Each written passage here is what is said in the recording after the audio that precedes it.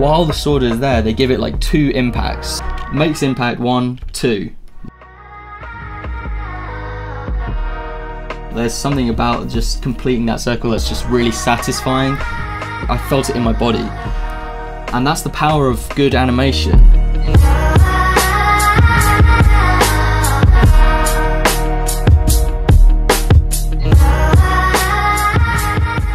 Hello again. A massive amount of you have been begging me to react to Demon Slayer episode 19. I mean, I was bombarded in that comment section, so I have done it, and I'm aware that I'm not a part of the fandom. I don't watch a lot of anime anymore, and I'd never watched an episode of Demon Slayer. That's the point of view that I'm coming from, so I really hope that I don't regret making this video. I'm not trying to make an anime review channel. I don't want to be like the millions of anime review channels out there, and the only reason I chose to actually make this analysis is because I think I can offer something that you can't find on other channels, which is a technical analysis of the animation and the storytelling from the point of view of a professional animator, not an anime fan. That's what I'm trying to provide here.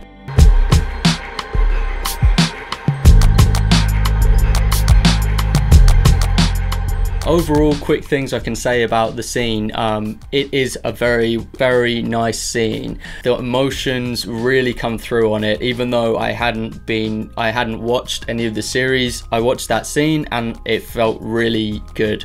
Props to them. That is shows it's a well-made piece of animation. But at the same time, I don't believe, just from watching that scene, that it's anything revolutionary. It's nothing game-changing. It's a shonen anime, and it adheres to almost everything I can think of that is of the shonen anime genre. I just feel like everyone's getting a little bit carried away with it. Let's not lose our heads here. I mean, as animators, let's not go crazy. There's a lot of hype around it right now. And I do realize that, like, with this video I am contributing to that, so that's sorry. I hope you enjoy it, and I hope you learn something from it.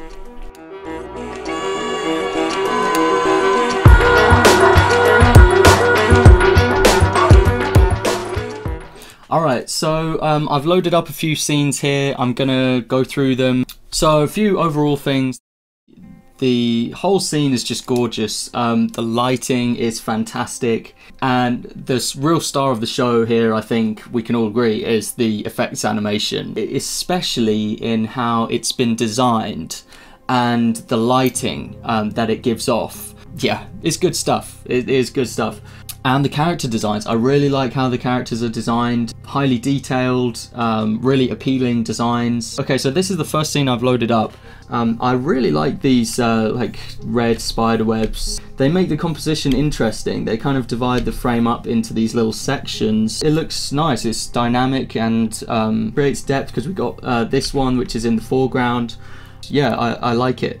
The background, there's loads of just black. This is just completely dark in the background with just a faint outline of trees, and that really draws attention to any light source, and the effects animation appears to be the only light source in the frame, as well as the and the web. All the light that's on the characters is being bounced from the effects animation at us. And so everything has that nice ambient glow, and they've achieved that really well. They've just done it very, very well. It makes the job of like seeing where the characters are in the frame very easy. If we could see all these trees, it might be harder to see him. And you know, a lot of what makes for good composition is clarity. So they've kind of set themselves up here to have a great scene with a lot of clarity and a lot of attention drawn to the right areas. This scene is kind of crazy because it goes on for 9 seconds. For 9 seconds at 24 frames per second on once. And so if you do the maths, that's approximately 216 individual drawings. That is, if they are drawings. It seems to me like they've auto-in-betweened. There's nothing wrong with that. In my opinion, anything goes in animation. It's all about the results. So the technology is there to auto in between, and I think that's what they've done here. Now I'll play through a bit of this for you so we can see it. So this is super smooth slow motion. I really like the depth that you get with this leg here. It really does feel like it's going into the scene. Everything in 2D animation is an illusion, so when you portray three-dimensional depth like that, it's an illusion. And so it's really a testament to the keyframe animator that he's drawn it in such a precise and very grounded way, moving in 3D space.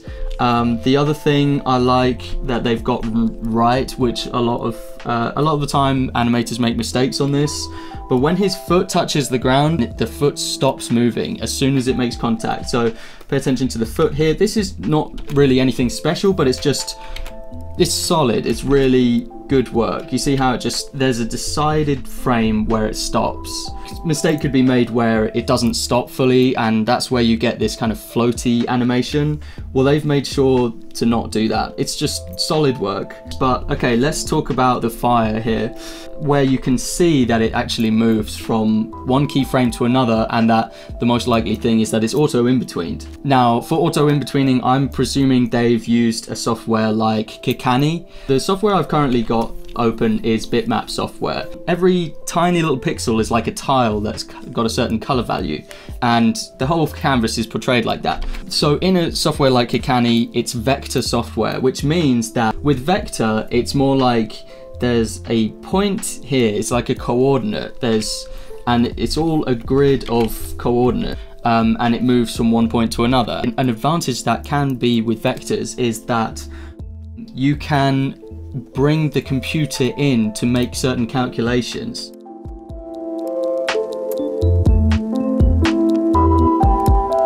I'm guessing they do some kind of assisted morphing. Let's have a look at this flame here. If you look at it closely, the coordinates of the flame properties, certain corners and things, they move pretty much in a linear fashion to one keyframe. So they go there, and then they slightly change course as the next keyframe goes on. The whole thing here is a keyframe.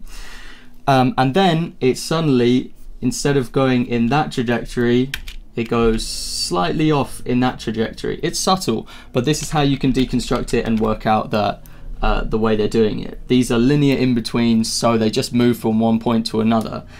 There's probably about 5 or 6 keyframes here, and it just moves very slowly between them. But yeah, they've done it very well. It's very seamless, because normally there's like little problems that the software has when it's doing the auto in-betweens, and then you've got to go in and like fix it with frame by frame. So 216 individual frames, it's a lot of work. The design of the effects animation is incredible. It's got a beautiful design, it's consistent throughout the whole thing, and particularly what is great about the design is the shapes. They're a lovely midpoint between something which is natural and something which is stylized in a creative and an eye-catching, appealing way. The thing that really makes them pop is that they have these harsh, thick, black outlines with uneven distribution. And that's, again, something you don't see a lot in anime. Why is that? Well, you're going to see a theme here. It's because it's hard to do. It's very hard to keep uneven thickness of these black lines. That's very appealing, but it's also very difficult to maintain.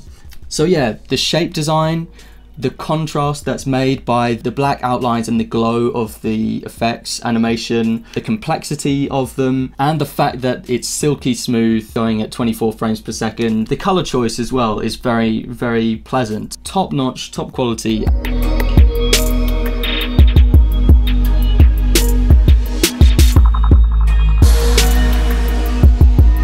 Little things as well that they do that I like. I just noticed that the iris is made up of straight lines, and it looks good. Nice gradient here. Some of these keyframes are very well drawn, especially with the effects animation does kind of carry the whole scene. It's the star of the show here. This flaming sword is just fantastic. I love these smaller shapes that they've made in here. They look natural, but also like a graphic kind of style to them. This frame right here is really, I mean, what do I have to say about it? It's obvious that it's a fantastic keyframe.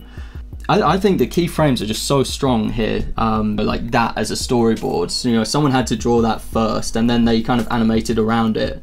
We're seeing the sword through these flames, and the flames are kind of engulfed, and they're very gestural. They have loads of energy to them. The curves wrap their way around in a very intricate and a very appealing fashion. The red, the yellow, it's glowing so much. It feels like they're exploding off of the screen. But then we've got like this black outline as well, which is really close to the glows. So we got like intense glow right next to these black outlines, and that's an interesting contrast, and it puts the contrast right there, like really close to each other. This effects animation pops. It's like it can't be contained in the screen. Oh yeah, I also like that the sword is coming right out at us. I always like things which kind of interact with the camera in a way that shows depth, and when the camera gets right up close to the action and it's right there in there, it just gives loads of depth and makes it very engaging for the audience. This shot is great. In terms of animation, it's nothing special really, apart from, again, the effects animation is impeccable, but the poses just kind of remain static, and this is something you see a lot in anime. It's overused in anime, I've got to say, but these webs create this really nice kind of vortex swirl. Again, it's kind of like a twisting tangle where they've done this, and it just looks lovely. The pose is all right here. It's not fantastic, but the effects animation carries the whole scene, and very well designed. You know, you've got loads of like smaller minor shapes in here, sharp minor shapes.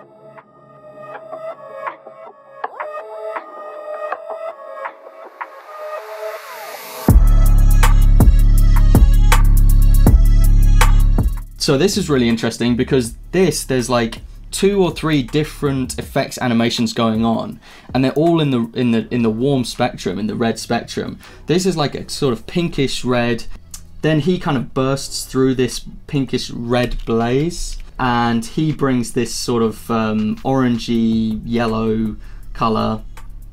And then he's also kind of emitting these webs, which are like a pinkish red, but a different one. They're all on around here, and they're like hugging this area of the spectrum. There's like one here, and one around here, and that's actually like a well-known color technique to just occupy one part of the color spectrum, and then to maybe, if you want, have an opposing color on the other side, but you don't need to. It's really important where you choose your color hues to be in the scene, and it will give it a certain look.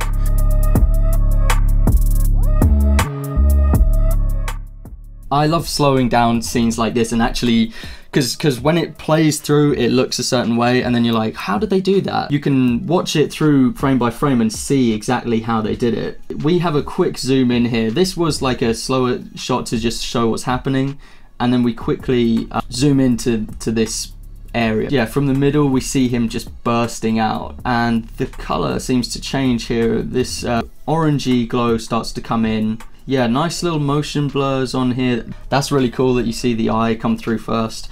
I'm sure they've done loads of post-production on this scene. Yeah, the multi-layered effects animation.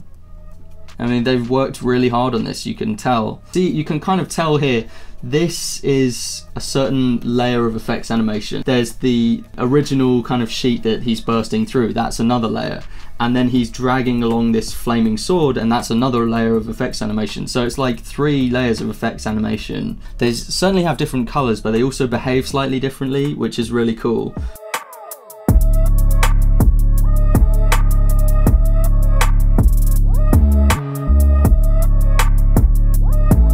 Even if it's just one hit. They like to have like dun dun, yeah, like double. I don't know, it's kind of a style thing. It works, it kind of doubles the impact, I suppose. So this is what I mean by like the layered effects animation, and they behave slightly differently. So this has a certain style. You can see that this layer has like this style. We've got these really cool little pieces here which are nice, I like them. But then we've also got, you can see they've gone through another layer. They're like these particles, but they're slightly different, and they've got this thick black outline which helps them stand out, and every time they layer it they have this black outline, so the detail is like very clear. It's really intense, and they kind of remind me of like a fireworks display, which is why I kind of described it earlier as like them celebrating the triumph over this character, and it really feels like fireworks, and fireworks are a thing you use to celebrate, so I think that's kind of how it made me feel as well. This isn't, of course, this isn't specific to this anime, but a thing that they do with a lot of animes which you might want to consider doing is like the moment of impact, they hold on it. Like, how long does it actually take to sever someone's head? No time at all, it's done in a second, but they capitalize on the moment. So this moment of this pose, they've just decided like that is the moment, it's the defining moment of the episode, so let's hold on it.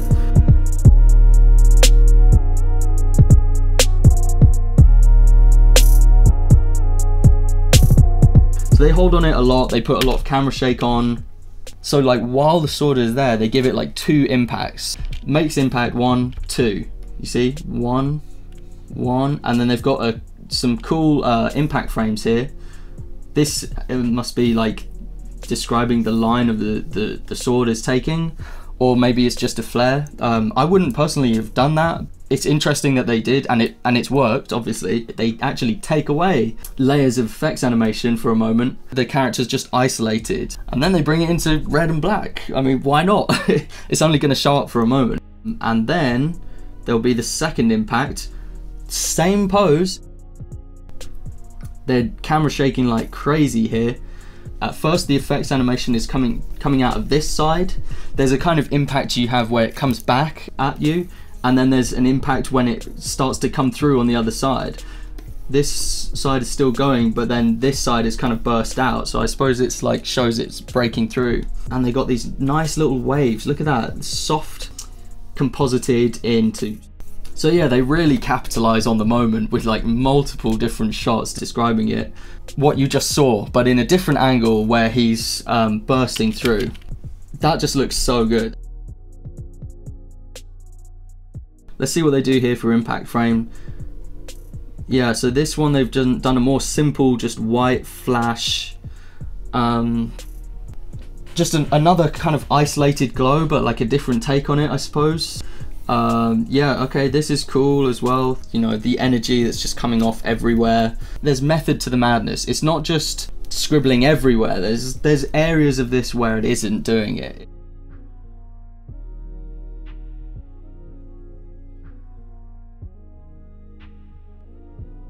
Next shot.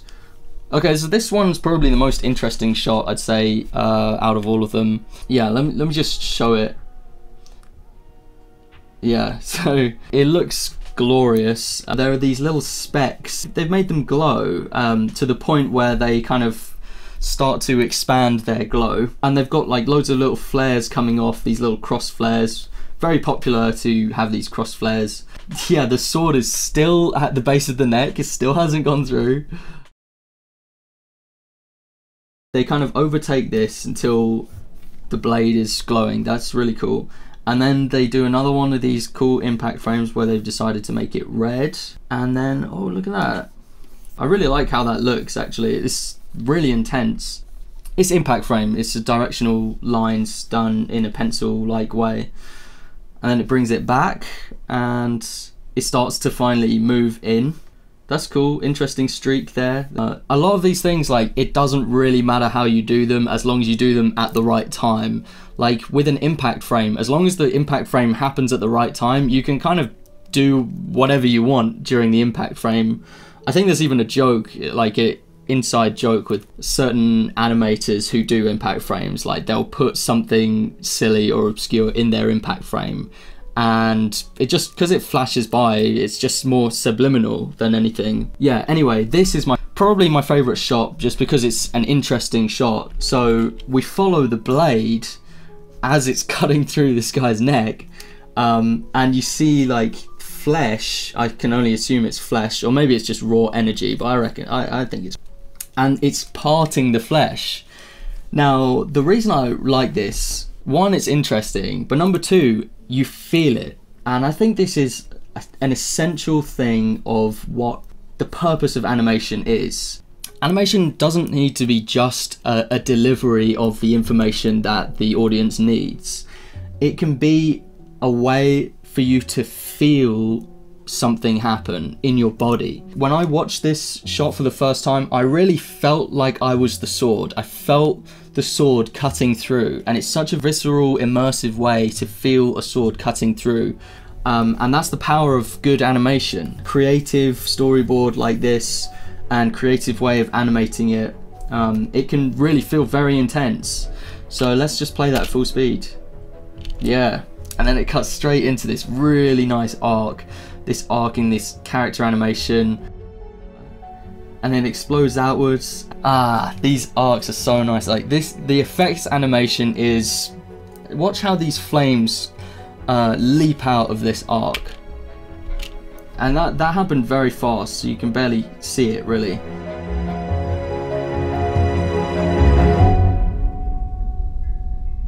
This orangey yellow glow comes first, and then like kind of from the rims of it you get this really deep intense red, probably from blood. They drag their way behind. They're making fantastic looking shapes. Look at this. The outlines, again, they're keeping with that look, that design they've gone for. Bigger, so you get a piece of negative space there that's growing in size, finding its way down. The contrast, you know, we've still got like absolute black in different points, and then we've got this, which I can only assume is very close, or it is absolute white. And this in the same frame, that's high contrast. And now we're replaying it again, so there's like, it's still going. I love these little single particles that are like the remnants from the previous clip of animation swirling around him.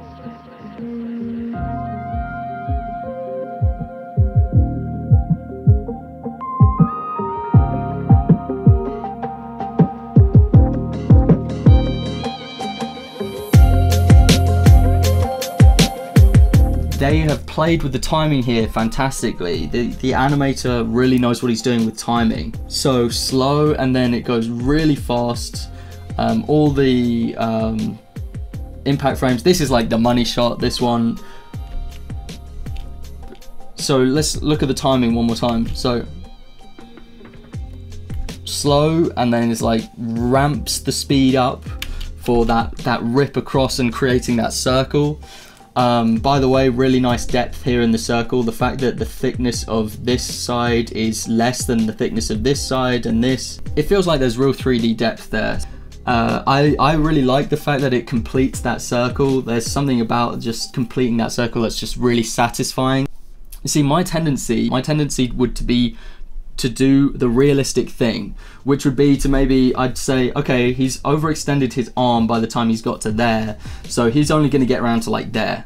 So I'd probably do it like, as a bad habit, I'd probably do it like round to there, which is just an odd kind of almost complete circle, just because it's the realistic thing to do.